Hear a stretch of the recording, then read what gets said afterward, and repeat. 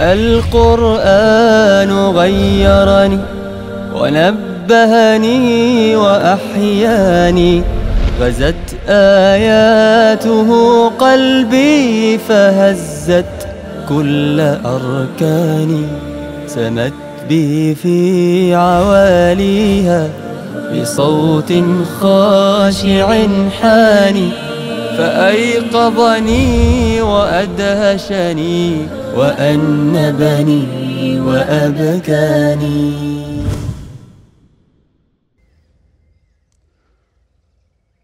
محمد رسول الله والذين معه أشداء على الكفار رحماء بينهم تراهم ركعا.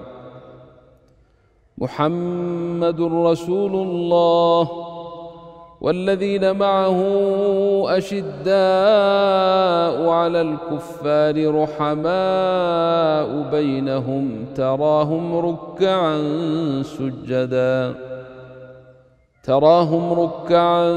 سجدا يبتغون فضلا من الله ورضوانا، سيماهم في وجوههم من أثر السجود، ذلك مثلهم في التوراة ومثلهم في الإنجيل كزرع أخرج شطأه فآزره فاستغلظ فاستوى على سوقه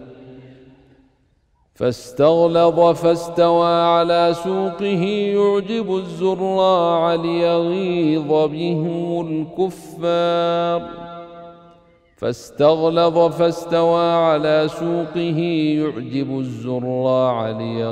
بهم الكفار. وعد الله الذين آمنوا وعملوا الصالحات منهم مغفرة وأجرا عظيما. وقال الله تبارك وتعالى: واعلموا أن فيكم رسول الله لو يطيعكم في كثير من الأمر لعنتم ولكن الله حبب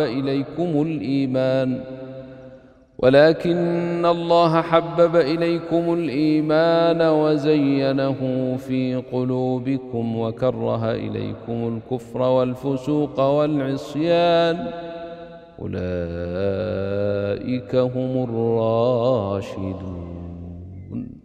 صدق الله العظيم.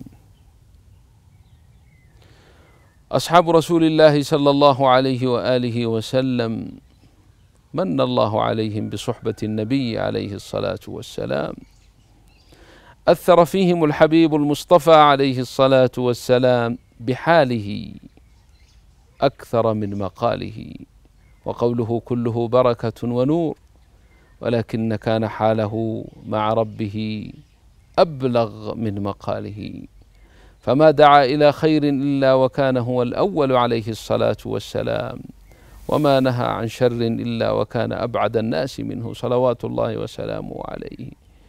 يدعوهم إلى مجاهدة النفس بالقيام بالليل فيرونه وقد تفطرت قدماه من طول القيام، حتى قال قائلهم له: لم تصنع هذا يا رسول الله وقد غفر الله لك ما تقدم من ذنبك وما تأخر؟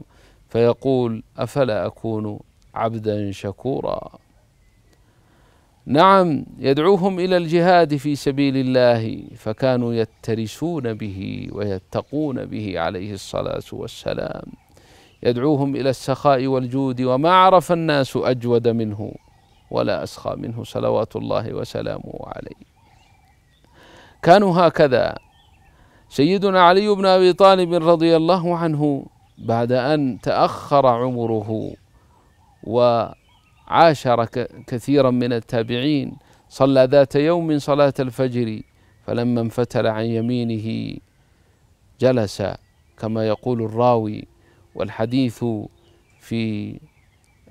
والحديث رواه الحافظ ابن أبي الدنيا بسنده عن أراك، يقول: أراك صليت خلف علي رضي الله عنه ذات يوم صلاة الفجر، فلما انفتل عن يمينه جلس وعليه الكآبة والحزن، حتى إذا كانت الشمس قيد رمح قلب يده ثم قال: لقد رأيت أصحاب محمد صلى الله عليه وسلم فما أرى اليوم شيئا يشبههم، كانوا يصبحون لله شعثا غبرا صفرا بين أعينهم كأمثال ركب المعزى، يبيتون لله سجدا وقياما، يراوحون بين أقدامهم وجباههم، فإذا أصبحوا فذكروا الله مادوا كما يميد الشجر في يوم الريح، وهملت أعينهم حتى تبل ثيابهم، والله لكأن القوم باتوا غافلين.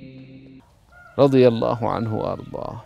نعم أيها الإخوة الكرام، قال: لقد رأيت أصحاب محمد صلى الله عليه وسلم فما أرى اليوم شيئا يشبههم.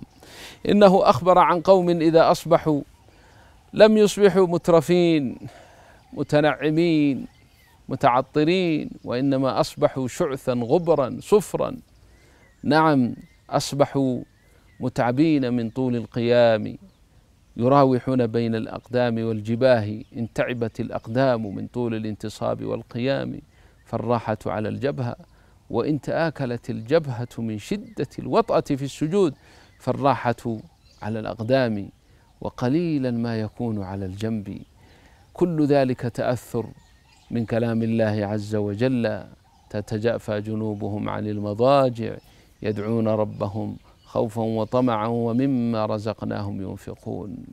رحم الله امرأ سمع كلام رب العالمين فاهتدى بكلامه وقام بين يدي ربه جل جلاله، وعلم أنه إنما أوتي في هذه الدنيا لأيام قلائل، وأن أمامه الدار الآخرة، فعمل الأعمال الصالحة واكتسب من الباقيات الصالحات.